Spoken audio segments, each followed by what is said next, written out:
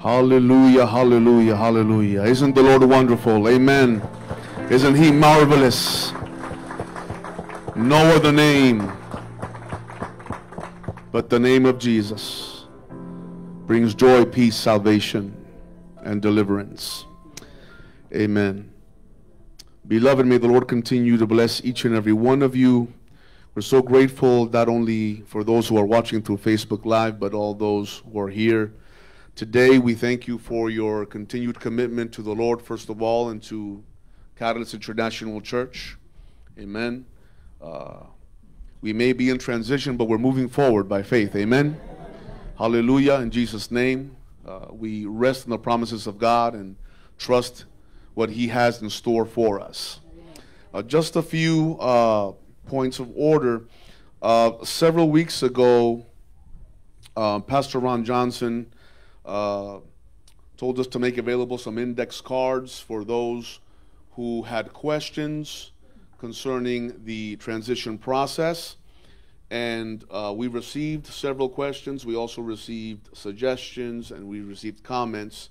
And the transition committee met 2 weeks ago to discuss these questions, comments, and suggestions with Pastor Ron Johnson. We have made them available. They're available in the foyer at the table.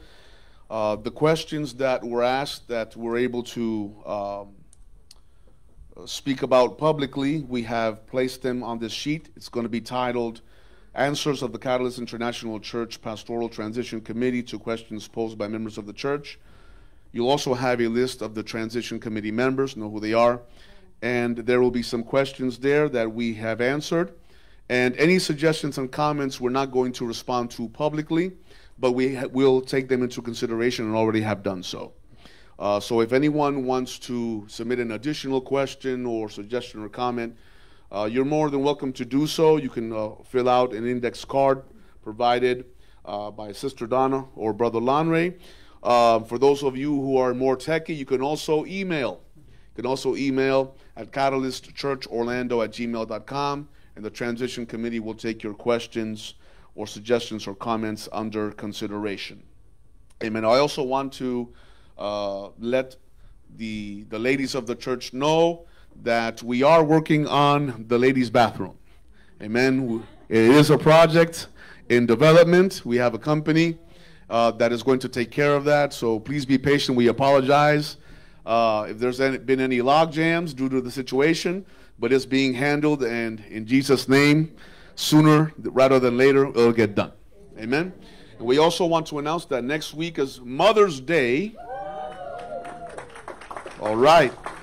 And G2G is preparing a wonderful program, so don't miss out. Amen. And all the men in here and the children, get your wallets and your finances in order if you haven't done so already. If you don't want to go out to the stores in person because there's a lot of traffic, then, jcp.com or Amazon or eBay or any of those other websites you can go to get our precious mothers a gift of their deserving. Amen. We want to honor them. Amen. And that'll be next week. Amen. And so, beloved, we want to turn our attention to the Word of God. To the Word of God. And I'm going to finish a thought that we began a couple weeks ago on birthing God's purposes. Amen. There's so much information that we find when we study what the process of pregnancy is that it can be spoken about at length, and actually I'm not technically qualified to speak about a process I'll never experience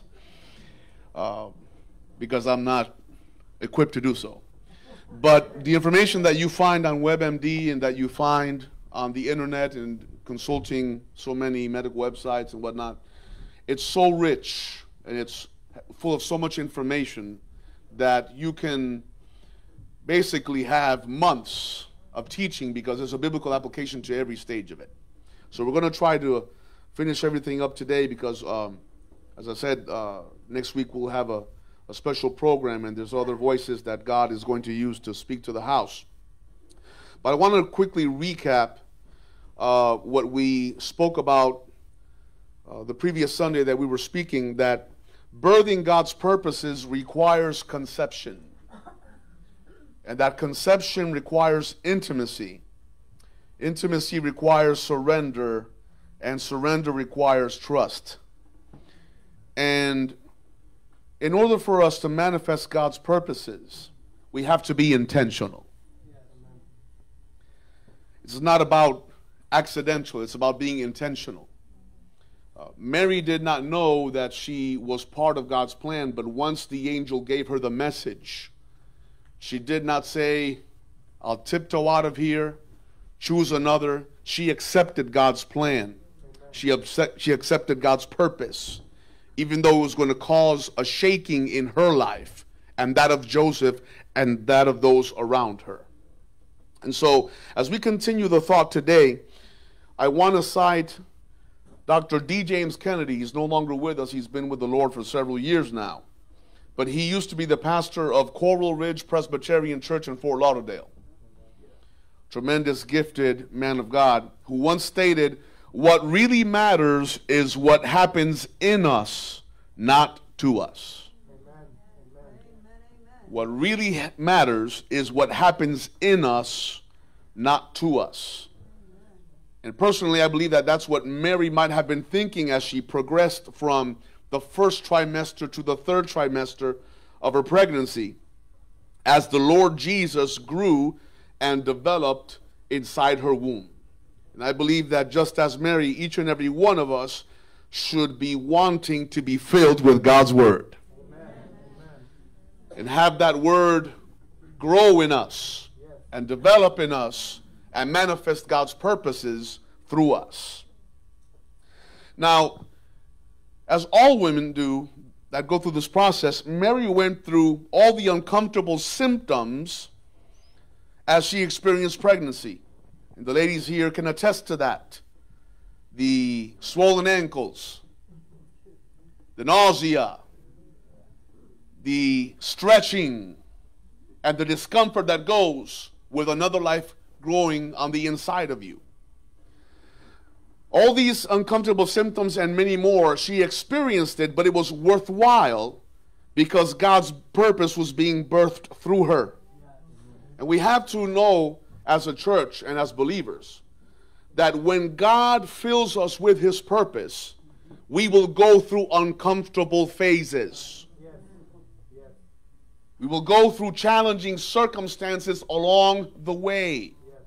And there may be some experiences that do not feel too good because of the purpose of God being developed on the inside of us. And we have to be willing to go through those moments. We have to be willing to go through those circumstances because it's part of the process. But once we get to the end of that process, we will say it was worthwhile. Thank you for the pain, and thank you for the discomfort, and thank you for all the complications, because now I can touch and see this purpose that God had for me. But there are certain complications that can arise, and the amount of ones that Wikipedia, anybody know that? Or WebMD or other websites provide as far as the complications that can arise during pregnancy, there's a long list. Some of the sisters in here may have faced issues when they were pregnant. But some of the complications that we want to touch on today that can arise during this process, the first one we want to mention is the complications of pre-existing conditions. If there's any pre-existing condition in the female, once she becomes pregnant, those pre-existing conditions can affect the process of pregnancy and can potentially, in extreme cases, be fatal. For example, high blood pressure, sugar diabetes, amongst other circumstances that can be present in the health of the female, can affect the process of pregnancy. And so, even though we can't control everything, but it is advisable, and this is said by experienced doctors, that it is advisable for women to be sure that their health is in the right place. if they want to conceive and bear children. And actually, that's a message to us, beloved. We need to analyze ourselves as far as our spiritual health is concerned. We need to make sure that if we want to birth God's purposes, we need to have spiritual health.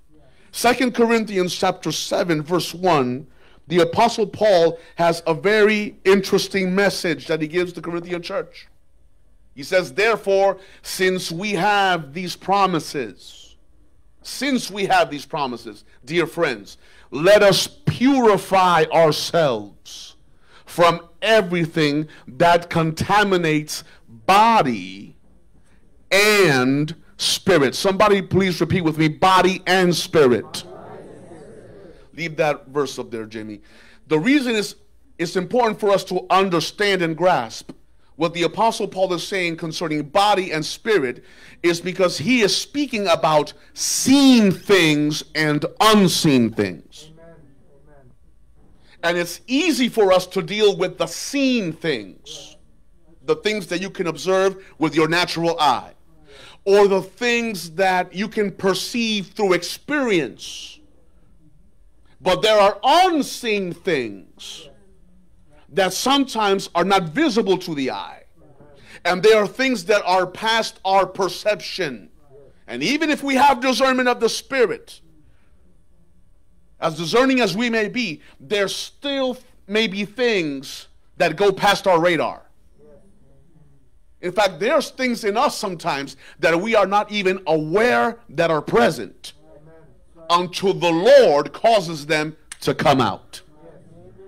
I never forget an experiment that we did in science class one day when the teacher told us to take a piece of paper and just tear it up into small little pieces and put all those pieces at the bottom of the cup. It was a narrow cup, and the teacher said, try to put your hand in there and take those pieces out. If you have a hand like Brother Aviles, my dad was gracious enough to, transfer his hands to mine. I tried to put my hand in the cup, and I could not do it. So the teacher said, okay, now we're going to take water, and we're going to pour it in the cup.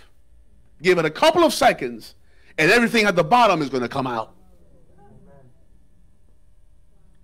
There are things in our lives sometimes that we are not even aware are present. We need to search ourselves, beloved. There may be grudges that you forgot about. There may be resentment, things that you have not been willing to forgive.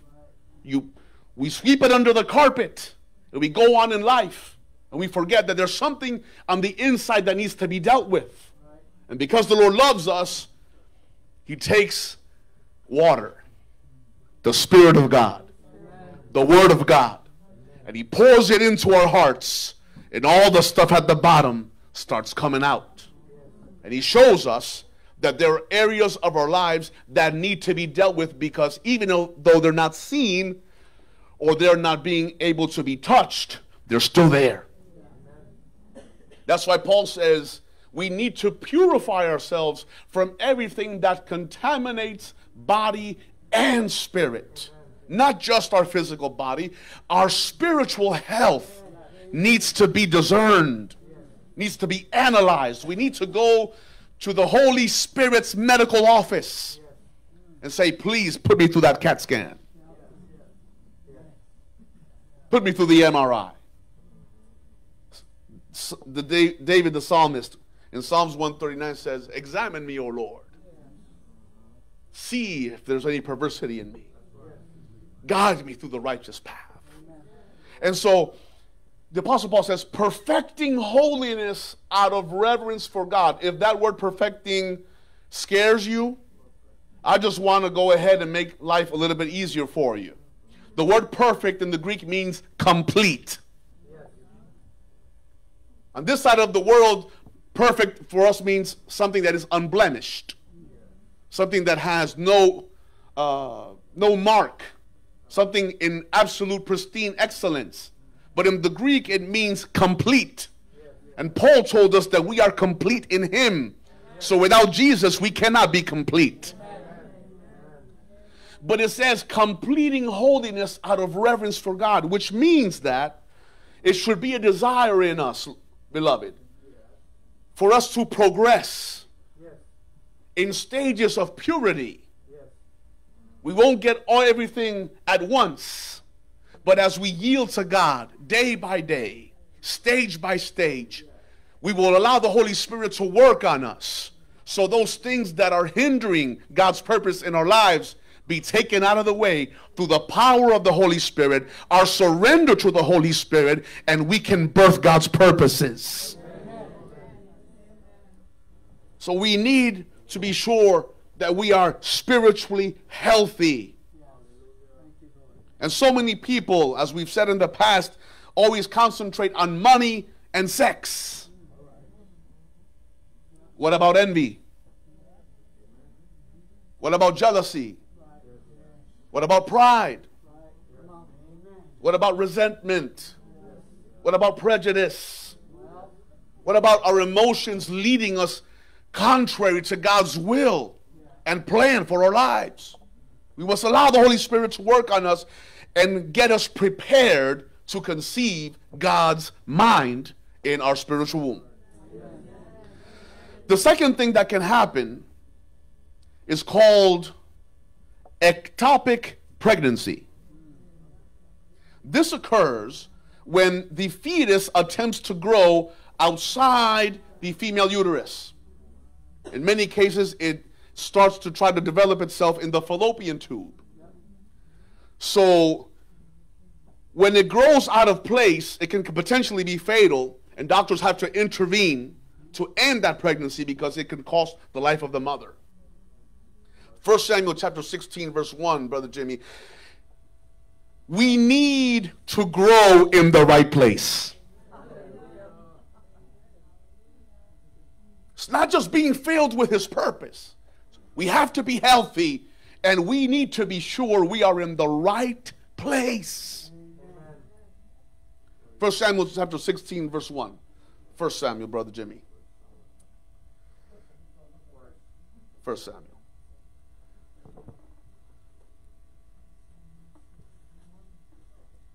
Hallelujah.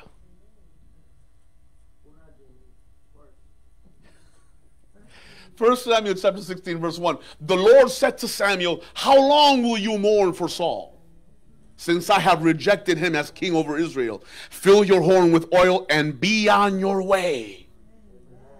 Hallelujah. I am sending you to Jesse of Bethlehem. I have chosen one of his sons to be king. Samuel was having an all-night prayer vigil. Anybody remember those? He's having an all-night prayer vigil, mourning over what could have been. Mourning over failure of meeting expectations. Mourning over a man that could have been established, could have been faithful, could have been extended. Unfortunately, it did not happen. And so while Samuel is stuck in the past, God, this is just Aviles commentary, God is in the future while Samuel is stuck in the past. One of the translations says that God said to Samuel, come to Jesse's house. Now, come means you're over there and I'm over here. You're out of place. Paraphrasing, you're stuck in the past, crying over what could have been, and I already am in the next phase. Forget Saul. I already have his replacement. I have the next phase for the nation. 21st century lingo, get with the program. Touch somebody, say get with the program. Samuel needed to go from his house to Jesse's house. He was in the wrong place. When he would move to the right place, he would see the purpose of God before his own eyes. That's why Jeremiah in chapter 18, I didn't give you this, Jimmy, but that's okay. Don't worry about it. Jeremiah chapter 18, remember when the Lord said to Jeremiah, go to the potter's house, and there you will hear my words. Jeremiah could not stay in the comfort of his personal location. What God wanted to show him and reveal to him was in the potter's house. See, beloved, sometimes we're so comfortable, we don't want to move.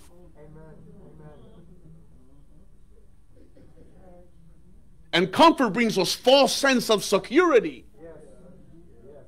We want to be so secure that we become stagnant. But if Samuel wanted to understand the next phase, and if Jeremiah wanted to hear God's revelation, they had to move from where they were to where God was.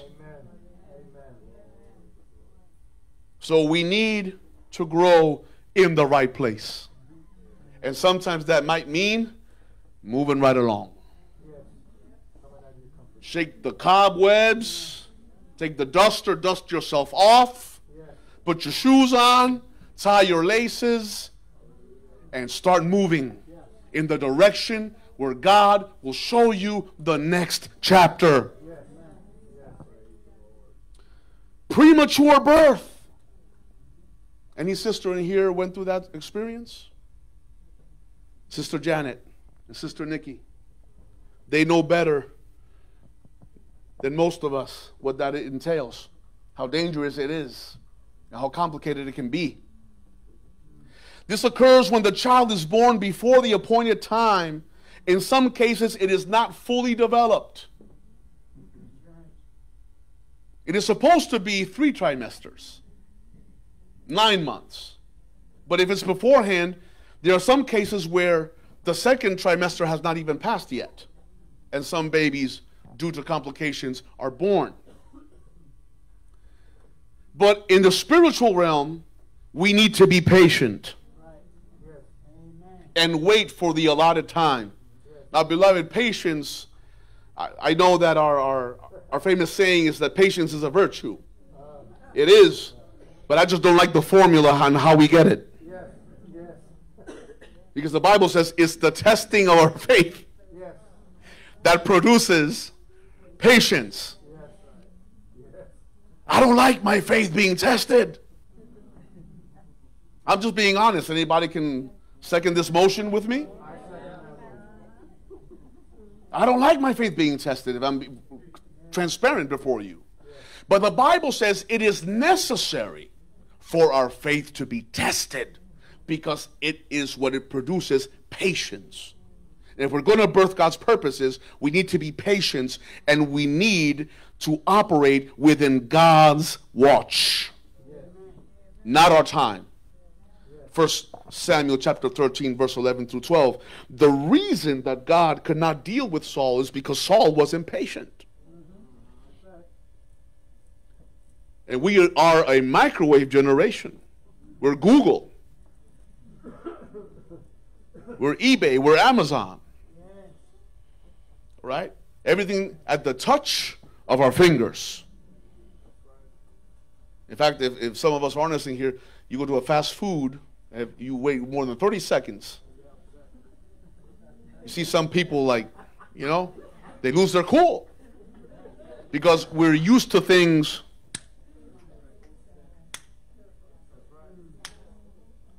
And that's the way we want God to operate. I don't want to ruffle any feathers, but we must be really careful with this decreeing and declaring thing. I need to be very careful with this because I do believe that there is authority in the words that we speak. Life and death, the power of life and death is in the tongue. And we have been given authority in Jesus' name. But there is a humility that is required when we go before the presence of the sovereign creator of the universe. Because he's our Father, but he's our King. And we don't come in with a list of demands telling him what to do. We come humbly asking that his will be done on earth as it is in heaven.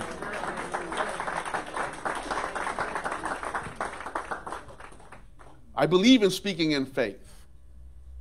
I believe that we should exercise the authority that God has given us. But it is very, very dangerous, beloved, when you see some people, the way that they talk to God. I'm like, do you remember who you're talking to? Yes, he's my friend. Yes, he's my father. But he's also my Lord. What if he wants something that I have not considered before? What if he has a distinct path that I had not even pondered in my mind? So here comes Saul, 1 Samuel chapter 13, verse 11 through 12. And Samuel had told him, son, hold your horses. Hold yourself together.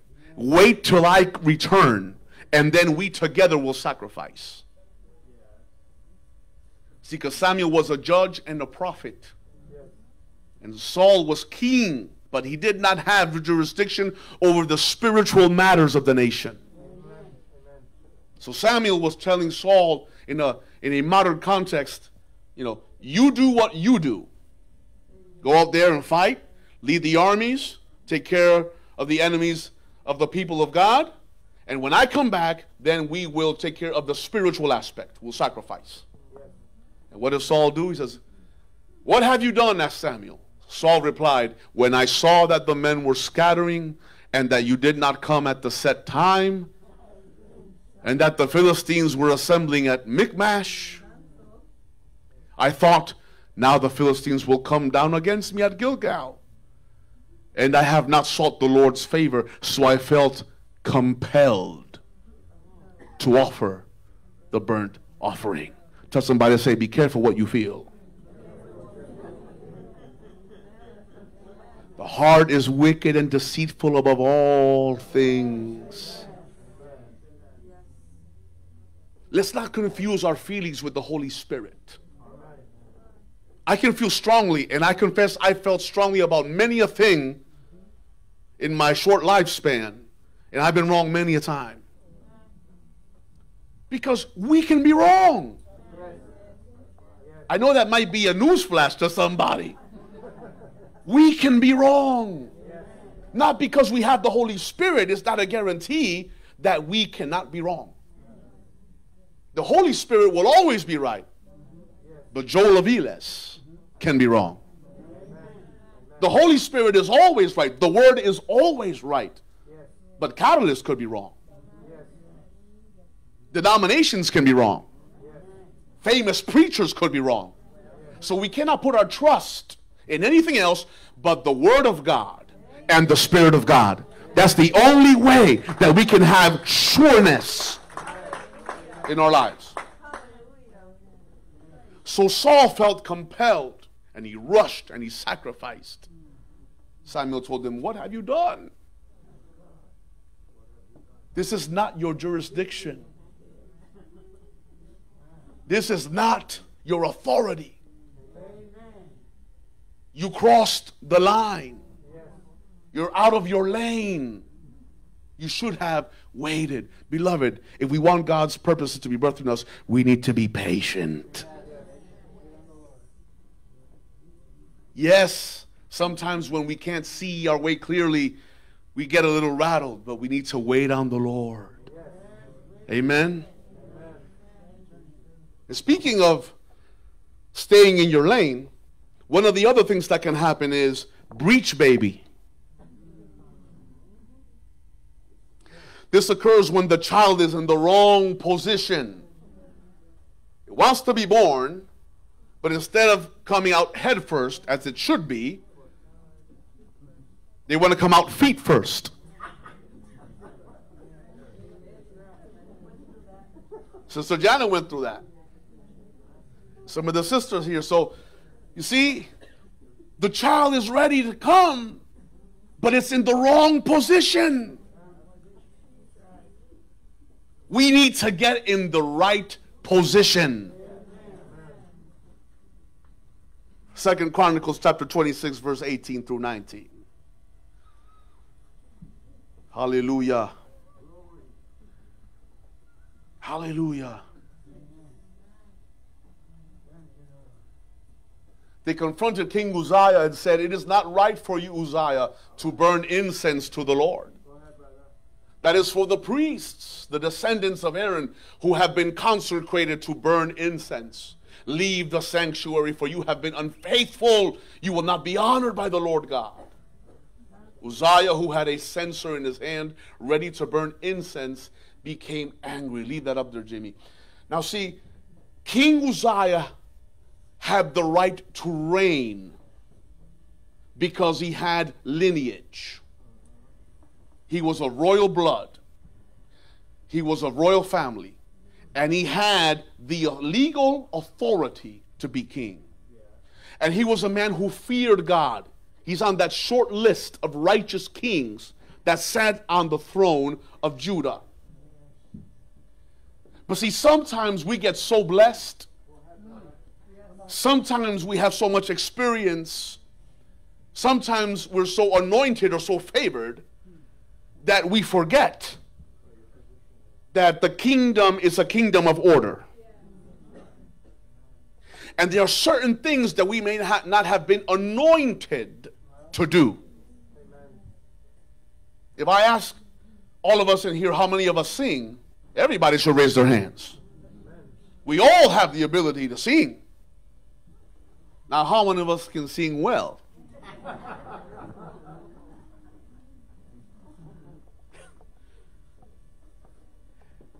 See, when you investigate further and ask more questions, you come to find out that there may be some things that you have not been gifted to do. We may sing from the pew, but being part of the worship team is another story. Because we may not have been gifted with a melodious voice, with a harmonious voice, to be able to lead the church in worship. It's the same thing with a preaching or teaching ministry. It may be, not everybody can be an usher or a deacon. Some saints are wonderful, they're saved, they're marvelous, but they're so serious. You sometimes, I've been there myself. I've had people wonder if I had swallowed a bucket load of lemons. But beloved, to be able to usher people, then you need to have a smile. God bless Brother Landry and the ushering team. They always receive people with that excellence. And those of you who serve with that smile, it's not easy to serve. You have to have a heart for it. And not everybody is people oriented. No, that's why we have to know where our giftings are, so we can properly channel them in the order of the anointing and gifting that each of us has received. Because we are one body with many members, but we're not all gifted to do the same thing. So when we're out of position, and Uzziah, he crossed the line of the spiritual jurisdiction, and here comes the priest and said, "Son, now you're king in the palace. In the temple, God is king." And he set in order that it is the sons of Levi, the sons of Aaron, are the ones who have been anointed and authorized to minister in the sanctuary. You are crossing the line. You're going past.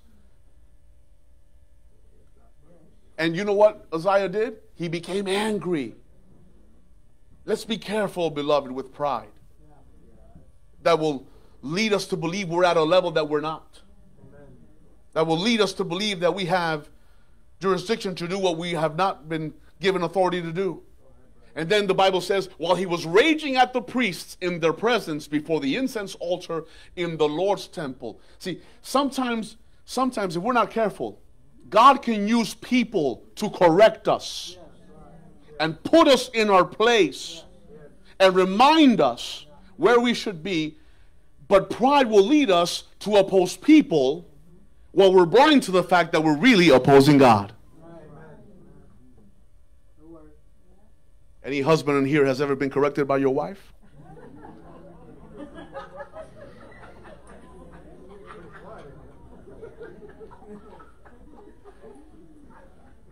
I always remember what God told Abraham in the book of Genesis, chapter 21.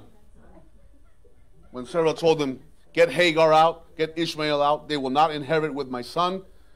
And it says that Abraham, King James Version, Abraham became very grave and casting out his son. And the Lord says, listen to the voice of your wife. And it sounds funny to us, but I'm putting the example because God can use anybody.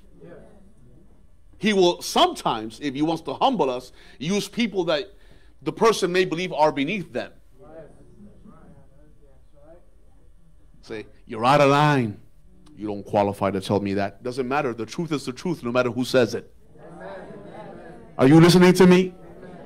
The truth is the truth, even in the mouth of a liar. Whether it's L-I-A-R or L-A-W-Y-E-R. You'll get that when you go home. Sounds the same a lot of times, right? The priesthood told King Uzziah, you're out of bounds. But since Uzziah became mad, the Bible says leprosy broke out on his forehead. They rushed him out of the temple. They put him in a secluded room where he spent the rest of his days. And his son had to assume the throne. So we need to get in the right position in order for God's purposes to be birthed. As we close, in the birth process, two quick things, and we bring it to an end. Number one, we need help.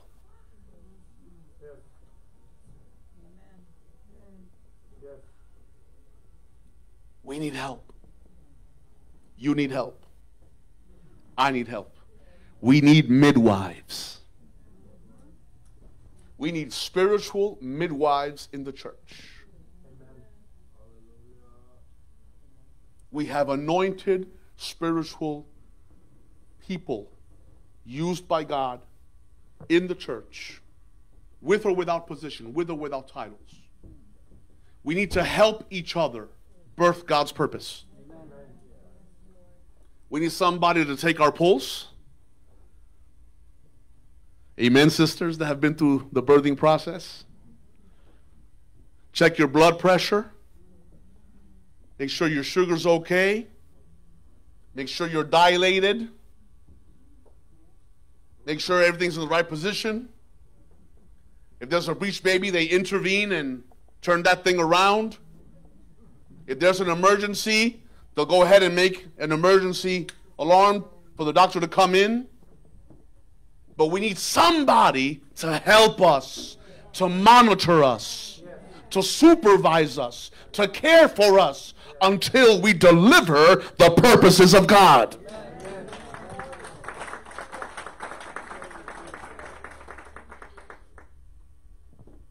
Tell somebody, say, I need your help. You'd be surprised, beloved, at how many people refuse to acknowledge that they need help. Thank you, Reverend Thomas. You ever dealt with someone that it was 150% obvious that they could not do what they were attempting to do?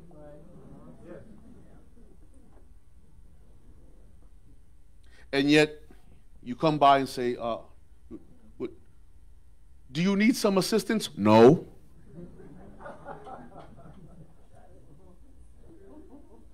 Can I help you? No. I got this. I'll get it done. Don't worry. And yet it becomes not obvious more and more that they have no idea what it is they're doing. We need help. We need assistance. And the second thing is, we need to push. And somebody used the acronym PUSH as pray until something happens. Amen.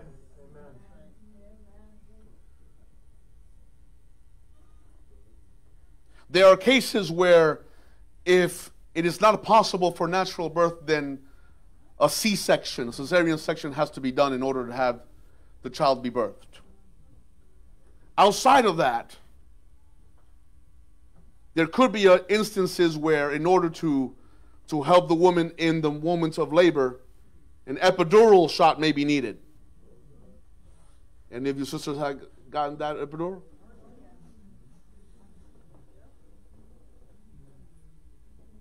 And according to information, it says that any movement, sporadic movement during that process of an epidural injection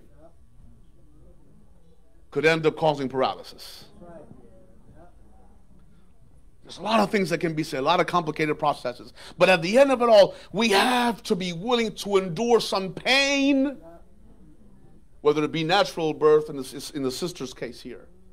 Whether it was natural birth or C-section, you went through a period of pain. But you can say, when you held that child in your arms, that boy or that girl, you forgot everything that happened before. The nausea, the swollen ankles, the stretching, sending your husband out at 12 o'clock at night to get a burger because you're hungry, whatever it is, or the complications, high blood pressure, situations that occur that were not expected, and then the pain of the birthing process once you had that child in your arms. The memories of the pain just went away. Because the joy, and Jesus talked about it, that a woman goes through sorrow, but once she has in her arms that child, the joy of the child is greater than the memory of the pain. Beloved, we as a church, we need to push forward. Experiences that might be painful are part of the process, but once we see God's purpose be birthed through us, we say thank you for the trials. Thank you for the long nights. Thank you for the dark stages. Thank you for the situations and the problems and the headaches, because now I can see and touch the purpose of God. Birthing God's purposes is something that every believer should seek to have happen in their lives. It is intimacy with the Holy Spirit that leads us to conceive the Father's purpose in us. But then we must pay attention to our spiritual health and to the right development of that purpose in us. God is able to do miracles and intervene. But we must remember that it is not a license for us to be negligent or careless. Let us allow God to place in us what He wants to do in our lives. Let's be attentive to the process until His purpose is birthed, and we can hold it, we can see it, we can touch it, and give Him thanks for what He has done in our lives. Father, in Jesus' mighty and matchless name, Lord, help us. Help me. Help this wonderful church. Help its leadership. Help the transition committee. All of us, God. As never before, oh God, we need your help, your guidance, your protection. We want your purpose to be accomplished through us. We want your plan to unfold before us. We want to execute and accomplish in this realm what you have already decided in your realm. And so God, bless each family. Bless each person. If there's any conditions in our spiritual health that need attending to, reveal it to us, Lord. Help us to see what we cannot see. Help us to understand what we cannot understand. Open the eyes of our understanding. Renew our hearts. Create in me, as David said, oh God, a new heart, a pure heart. Renew a right spirit within me. Return unto me the joy of salvation, and a noble spirit sustain me. Hallelujah. Work on us, Lord. as the days go by, while we're on the job, when we're in our homes, as we meditate in your word, as we have fellowship with you in our personal time. Minister to us through every avenue. And help us to go forth in birthing your purposes. Bless your people. Hallelujah. We give you thanks in the mighty name of Jesus.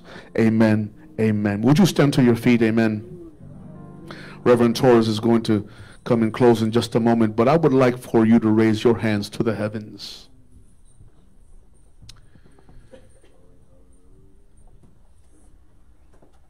May is a beautiful month, beloved. And in 7 more days, we're going to be honoring the precious women who God has used to bring us into this world, and honoring all the mothers in the church. It's a reminder to us that God wants to use us to be his spiritual womb on earth for his purposes to be manifest through us. And I just want us to take a moment of surrender. Right where you are, just take a couple of seconds. God wants each and every one of us to leave this place convinced, convicted in our hearts about what he wants to do in our lives, about his works, about his purposes, his plans. And right where you are with your hands raised, just take a couple seconds and just surrender to the process. Surrender to the Lord. Surrender to his will. Surrender to what he wants to do. Surrender to the path he wants you to walk in. Surrender. If that means changes, accept changes. If that means going a different route than what you thought about, let the Lord do what he wants to do, because it's ultimately his will that counts. Lord, in the name of Jesus, we give you praise and thanks, and we surrender. We surrender. Hallelujah. Lord, I give you my heart. Lord, I give you my heart. I give you my soul. I live for you alone. Every breath that I take, every moment I'm awake. Lord, have your way. Lord, I give you my heart. Lord, I give you my heart. I give you my soul. Let that be your ending prayer tonight, this morning. Lord, Lord, I give you my heart. I give you my soul. I live for you alone. Every breath that I take, every moment that I'm awake. Lord, have your way in me. One more time. Lord, I give you. Lord, I give you yes, my heart. We give you our hearts. I give you my soul. Hallelujah. I live for you alone. Every breath that I take, every moment I'm awake. Lord, have your way. Lord, have your way in me again. Lord, have your way. Lord, have your way in me. Lord, have your way in me. Lord, go with us. Go with us this morning, Father, and be with us throughout the week. I pray, God, that we would take your word and apply to our heart and our spirit and our body. And Lord, that it'll be a blessing. And let us be a blessing. Let's look for a place, for a time, for a divine appointment this week to be a blessing to someone. In the name of Jesus, and all of God's people say, greet each other in the name